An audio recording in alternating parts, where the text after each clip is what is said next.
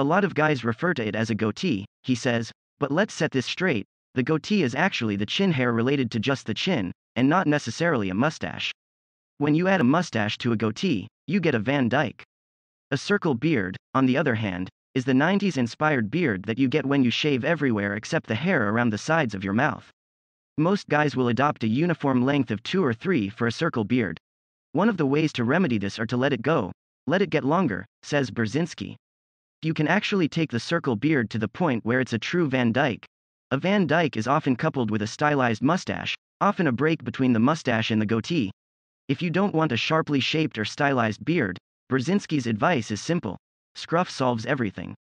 Take your standard circle beard and let there be some scruff on the sides of your face, so it doesn't look so manicured. The remedy here is simple.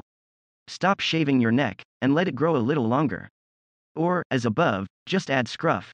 Unless you are Hulk Hogan, I don't know if anyone should be wearing the biker stash in 2021, says Brzezinski.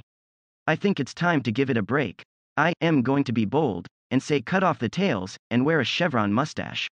I really think the chevron mustache is going to make a big comeback.